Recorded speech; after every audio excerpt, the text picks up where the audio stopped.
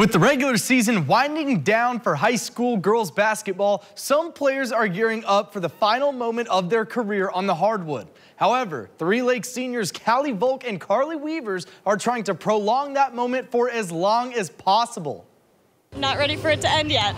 This Friday, Three Lakes is having their senior night, which can create a bittersweet moment for not only the players, but the coaches as well. Senior night is great, but for a coach, it's kind of a sad time because you move on and you realize that there's only a few more days left that you get to spend with these kids before they go off and start their lives and go to college and whatever they're going to do. Three Lakes has a younger team with 7 freshmen on their roster. So with Kallie, Volk, and Karlee Weavers being the only 2 seniors on the team, they've had to take on a leadership role this season. Since there's a lot of freshmen playing at the varsity level, we've been able to kind of coach them on the court a lot. Having a younger team can result in some growing pains, but the Blue Jays have been able to turn it around the second half of the season. The beginning was a little rough because we haven't all played with each other, but now that we know how we play and how we play together, I think it's all just coming together at the right time. If any time is the right time to start a 5-game winning streak, it's right now with the playoffs approaching. It would be really nice to get a regional championship. I know it's going to be a challenge, but I think